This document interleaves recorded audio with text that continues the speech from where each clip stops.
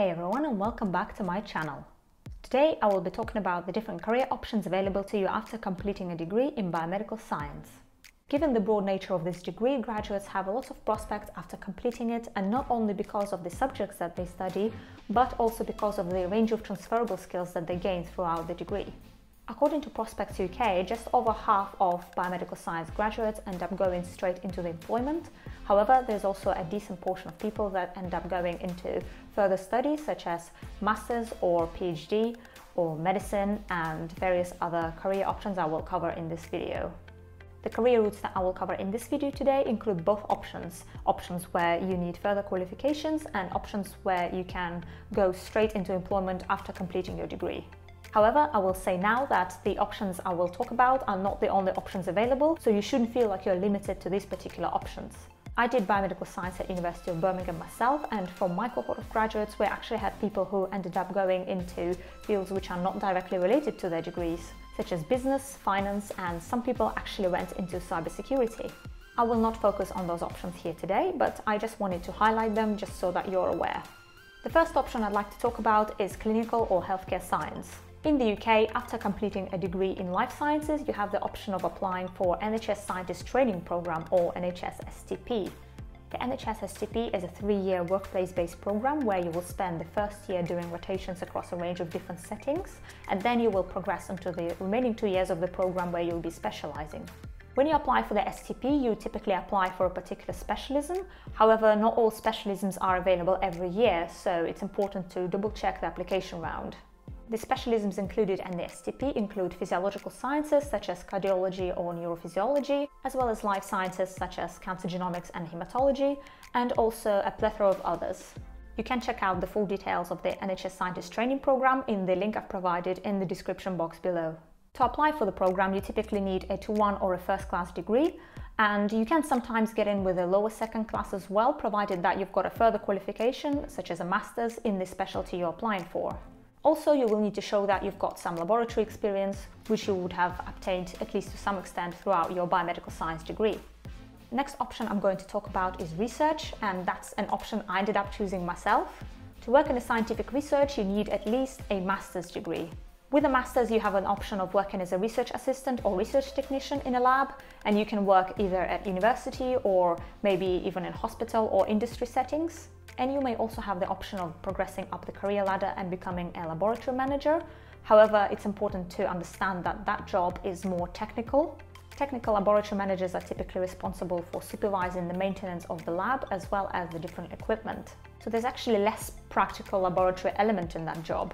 If at some point in the future you're considering becoming a lecturer and running your own lab, then you will most definitely need a PhD. PhDs are very competitive, so a lot of people end up doing a master's beforehand. I actually ended up doing a master's and working before securing the PhD that I'm currently doing, which is great because it taught me that I can work in a lab in the long term and that I can cope with the fact that some experiments don't work, for example. So it is important to have lab experience before you apply for PhD and to be aware of the fact that things don't always work out. In the UK, at least, it's a 3 to 4 year commitment, so you kind of want to be sure that you want to commit to that. So anyway, a career in research is an interesting one, but you most definitely need other qualifications after your undergraduate degree. Next option is medical and scientific writing. It is possible to go into a career in medical and scientific writing straight after your biomedical science degree. Some people prefer to have a postgraduate qualification before they dive straight into work, and some jobs may require you to have a master's, but again, that depends on the job requirements and the individual organizations. As a science writer, you can work for universities, you can work in the media, and your job essentially will be writing the different social media content, and you may be communicating with professionals and the lay audiences. You can also write different articles and edit publications. So if you're really into writing and you're quite a creative person, then a medical and scientific writing career after your biomed degree is actually a really good option. In terms of skills and experience, it's a good idea to obtain some kind of writing experience alongside your usual studies. As a student, you've obviously got assignments to write and you've got a dissertation to write in your final year, so you would already have a good package of experience for the job. Some people also do some writing outside of their studies, such as writing a blog or writing for the university newspaper, for example. So if you fancy a career option of medical and scientific writing, then you've already got a package of skills and you can just do some things alongside your studies that will help you build your CV for that career. So yeah, gaining extra writing experience alongside your normal student work will really benefit you when it comes to job applications. Next option is forensic science. You can get a job as a forensic scientist straight out of your degree. However, it's entirely dependent on the organization you're applying to and the job description itself. Some entry requirements for forensic scientist jobs actually specify that you're okay to apply if you've got a BTEC or A levels, whereas other jobs would say that you need at least a life sciences degree. Obviously, as a biomedical science student, you would have had the opportunity to gain some experience in a lab, which again would help you a lot when it comes to job applications. In terms of the role itself, there are different types of forensic scientists depending on the field that they work in. And the fields include chemistry, for example, where you would work with property crimes, biology, where you would work with people crimes such as murders, rapes and assaults. And you've also got the area of drugs and toxicology. As a forensic scientist, you may have the options of working at crime scenes, and you will also have the options of working in a lab. And this will depend on the kind of work that you'll be doing. Next option is clinical trials. After I graduated with my biomedical science degree in 2016, I spent a year working as a data manager on a national lung cancer trial, and I worked at the Cancer Research UK Clinical Trials Unit at the University of Birmingham. My job involved looking at different patient data that came from the trials, such as their CT scan results, treatment dosing, their medical history, any adverse events that they've had, and also other types of data such as laboratory results and post-treatment survivals. Alongside checking all the patient data and making sure it's all correct and collected in a good timely manner, I also had to review the patient eligibility to make sure that all patients are registered correctly into the correct treatment arms as per trial protocol. It's an office-based job. It's a job where you can progress up the career ladder and become, for example, a senior trial coordinator or a team leader, and you can also work in areas such as quality assurance. In terms of skills and experience, you would need some kind of admin work or some kind of document-based work experience, and this is something that you would have gained as an undergraduate student anyway. As a student, you work with a large variety of documents, and obviously if you did a degree in biomedical science, then you spent 3 years working with documents, so you've definitely got a lot of skills and experience to bring to the table. Also, if you've ever worked in admin or in clinical trials before, then that would also really benefit you as an applicant. Also, just an important thing to note is that the job titles do vary between different organizations. So my job was called data manager, and in some other organizations it may be called clinical trial assistant or clinical trial associate.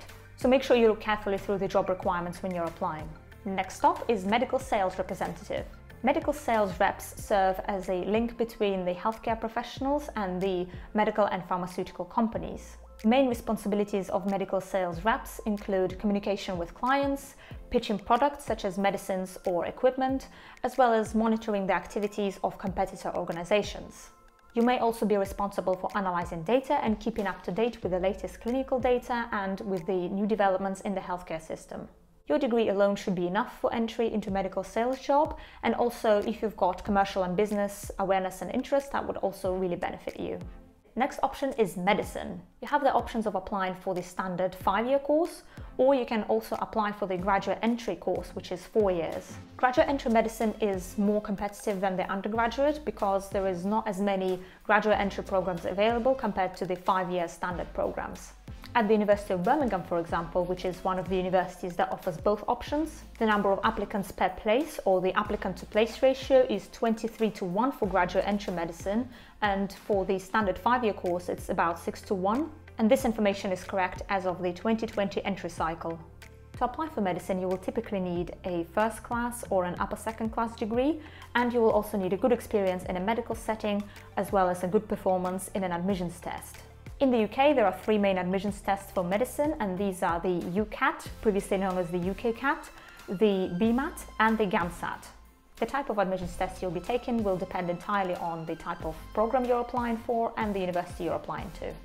Another healthcare route which you can consider after your biomedical science is dentistry. Very similar to medicine, dentistry programs run for 5 years as a standard course and 4 years as a graduate course. The competition is also very high, so for example, the University of Manchester has got about 68 places on their standard 5-year program, and they get around 700 applicants per year. And this means that the applicant to place ratio is around 10:1, but this obviously varies with the different universities. The entry requirements for dentistry are very similar to that of medicine, so you will typically need a first-class degree or an upper second-class degree to apply, and you will also need a good amount of experience and a good performance on an admissions test. The admissions tests for dentistry are typically the UCAT and the BMAT, and again, the type of test you will do will depend on the university and the program you're applying for. Another healthcare career option that people consider after their biomedical science degree is physician associate. The position of physician associate actually evolved from a physician assistant position in the US, where it's been around since the 1960s, whereas in the UK, I think physician associate has been established only in 2005. Physician associates, or PAs, work under supervision of a doctor, and they can work in a variety of settings such as general practice or GP surgeries, and also in hospitals such as in the fields of acute internal or emergency medicine. Training for the PA is usually about 2 years, and it normally involves theory and practical training. Usually it's run as a postgraduate training program. However, very rarely you can see it as an undergraduate program, which can last for around 4 years instead of 2. I think at the moment in the UK only about 2 universities offer such option, so it's mainly available as a postgraduate qualification. You will typically need at least an upper second-class degree. However, you may also be accepted with a lower second-class degree by some universities. So the main roles of the PA are around patient examination, treatment and diagnosis, and as I said earlier, the work under supervision of a doctor and provide support with patient management. Now, the last option I will talk about today is physiotherapy, because it's not a very common option. In my cohort of graduates, I actually know one person that ended up pursuing physiotherapy as a career, so I thought I will highlight that here today. I think it's a really good option for somebody who has done their biomedical science degree and they realize that labs are not really for them, and they like the idea of patient care, but they're not really into medicine, dentistry or the PA roles. Physiotherapists typically work with patients to help them restore their movement and function when they are affected by injury or disability or illness. Physios can work with a variety of different body systems, so for example neurological, where the patient have had a stroke, or if the patient's got Parkinson's disease, musculoskeletal systems such as when the patient's got a back pain or an injury, and also cardiovascular and respiratory systems such as with patients that have had heart attack or patients with COPD or cystic fibrosis. Physiotherapists can actually get involved in education as well as research, and also they can work in a variety of settings such as in GP surgeries or in a hospital environment. In the UK, physiotherapy is available as a 2-year postgraduate training program, and it's offered by universities such as the University of Birmingham, University of Southampton, some London universities and also several others. Some postgraduate physiotherapy qualifications are available only for already practicing physiotherapists to further their qualification. However, the postgraduate physiotherapy route I'm referring to in this video is the one that is pre-registration, so it's for people who hold a life sciences degree that would like to become physiotherapists. So those are the 10 career options that you have after your biomedical science degree. Just as a reminder, you're not limited to these particular options. These are just the options that I chose to cover in this video. I will provide some useful links for you guys in the description box below, including the links to some YouTube channels which would help you if you were considering medicine. If you've got any questions for me, feel free to drop them in the comments below. Also, don't forget to like and share this video, and make sure that you subscribe to this channel. Thank you very much, and I will see you in the next video.